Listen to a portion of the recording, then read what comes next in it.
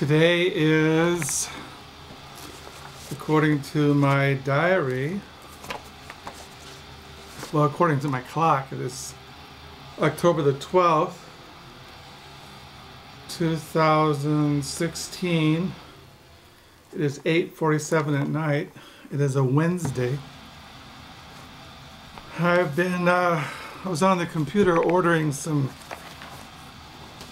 CDs from Vault of Dried Bones. I never heard of this distributor, but I bought some CDs by Front, Abysmal, Desolate Shrine, and Ritual Chamber.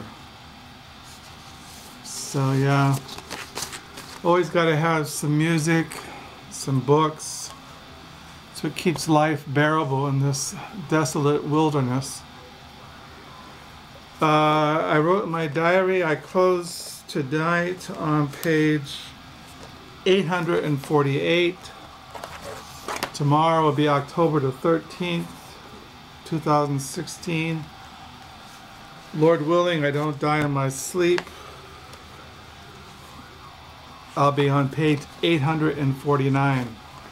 I'll put these receipts in from Vault of Dried Bones into my diary. I always keep receipts of everything I consume in this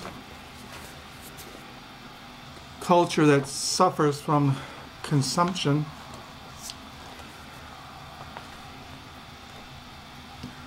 This morning I read again Imitating God in Christ by Hood. I read that this morning. And then what I read? I read some more of The Village today. The Village, A History of Greenwich Village, 400 Years of Beats and Bohemians, Radicals, and Rogues by Joan Strausbaugh. You know, I wish if I could pronounce words, authors, whatever, I'd be a genius. That's one reason why I always admire people who can pronunciate. When I was growing up, I was a stutterer.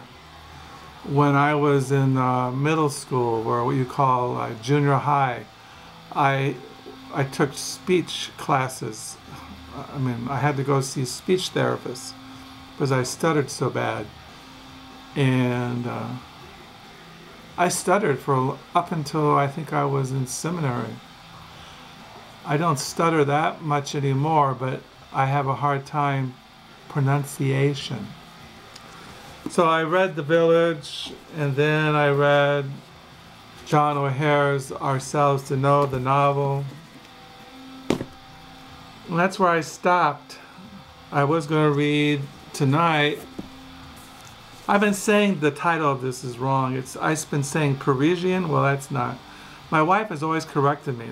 It's The Parisians. Partisans. It's not.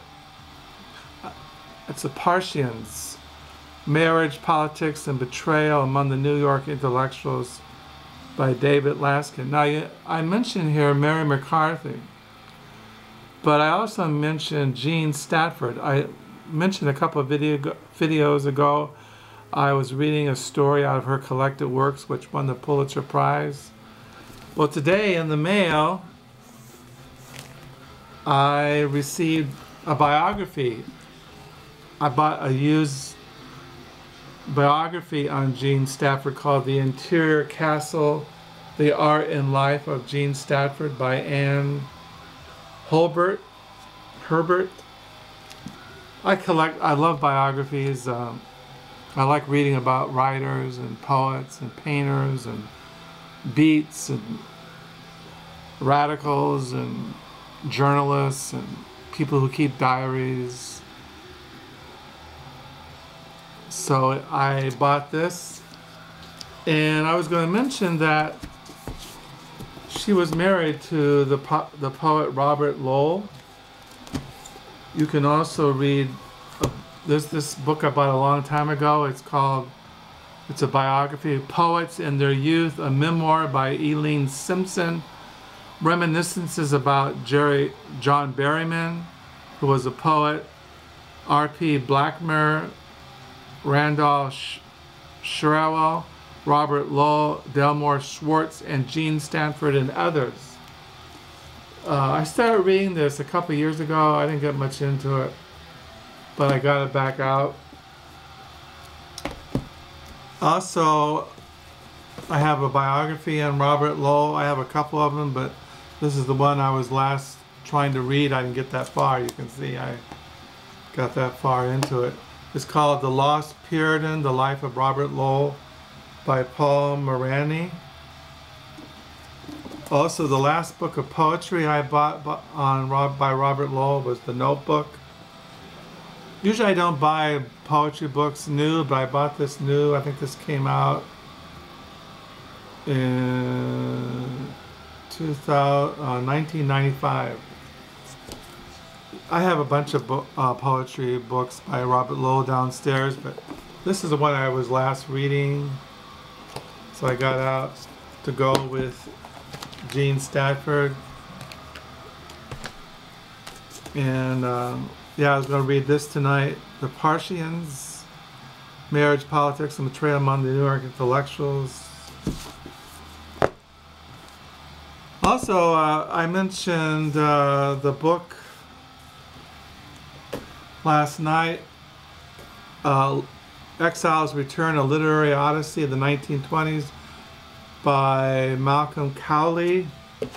There's also this book I was reading a couple of months ago, Exile in Paris. Richard Wright, James Baldwin, Samuel Beckett, and others on the left bank by James Campbell. Exile in Paris. Also, Cowley wrote this book called A Second Flowering, Works and Days of the Lost Generation by Malcolm Cowley. He has chapters on here in Scott Fitzgerald, Hemingway, Douglas Paulus, Cummings, Faulkner, Wolfe, Hart Crane.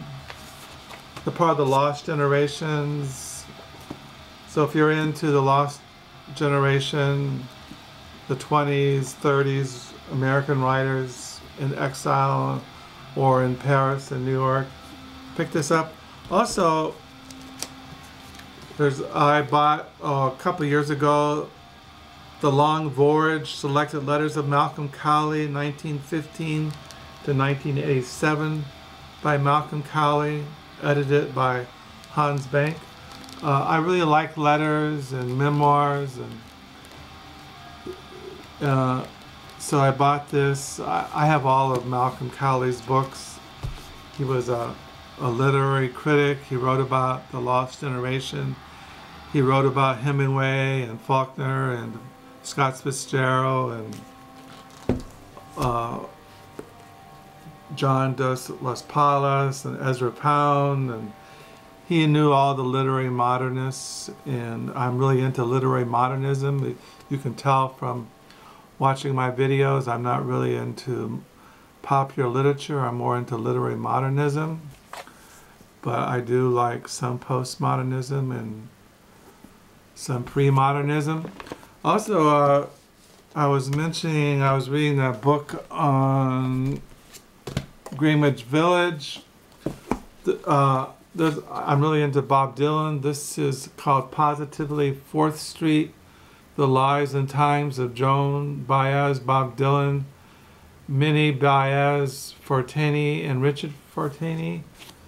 There's a chapter in here on Bob Dylan and singing in the cafes and the coffee houses in Greenwich Village, giving a little description of what life was like back then. Also, if you want to read about that time period, the Greenwich Village, this is one of my favorite books. I've mentioned it in past videos. New Art City, Manhattan in mid-century.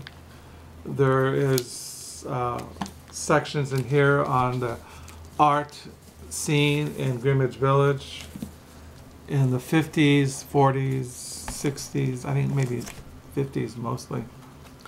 So I thought I mentioned these books, those who are really into Greenwich Village, into the whole literary scene, the poetry scene, painting in New York City. And so yeah, I thought I'd just mention these books because that's what's on my mind. So that's what I've been looking at today in my book world, and I'm hoping you're having a good day. And till next time, bye.